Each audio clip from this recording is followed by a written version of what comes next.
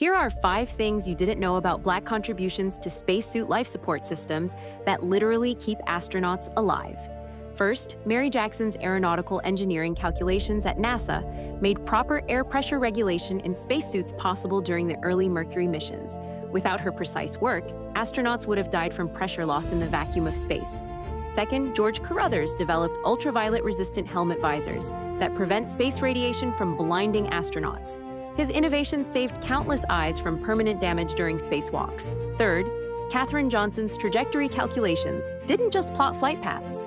They determined exactly how much oxygen capacity spacesuits needed for different mission lengths. Her math literally calculated how long astronauts could survive in space. Fourth, modern spacesuit heating systems still use thermal regulation principles developed by Black NASA engineers. These systems prevent astronauts from freezing to death in the -250°F void of space. Fifth, International Space Station suits today still rely on life support monitoring technology created by Black engineers. Every astronaut who has ever survived space exploration owes their life to these uncredited innovations.